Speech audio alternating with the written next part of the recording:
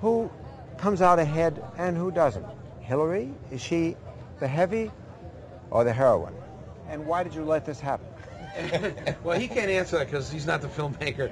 He's a very good friend of Hillary's and has been a supporter of the Clintons. And I myself have had nothing but good things to say about Hillary through most of my life with her. Actually, I had a chapter in my very first book 11 years ago called My Forbidden Love for Hillary.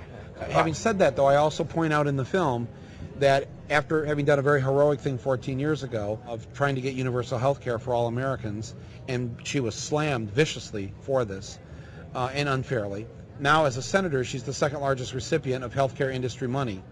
And as a filmmaker, I have to be completely honest and show the whole story to people. And in this film, I point out that the Democrats in some ways are as guilty as the Republicans on this issue.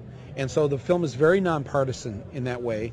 It's not Democrat or Republican. And Harvey, I know, and he doesn't like the Hillary thing, but you know, he respects me as a filmmaker, and you know, it's in the film. And if you never hear from me again, but in some sense, the villain in this film is us. We're the culpable ones, the American citizens, for not calling our government to task to do it.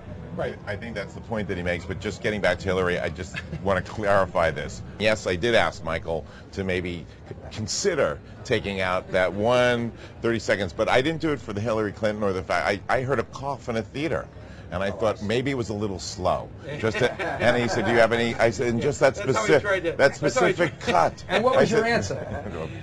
I love you. I love you, Harvey, but See ya. I have to do the right thing here. And he did.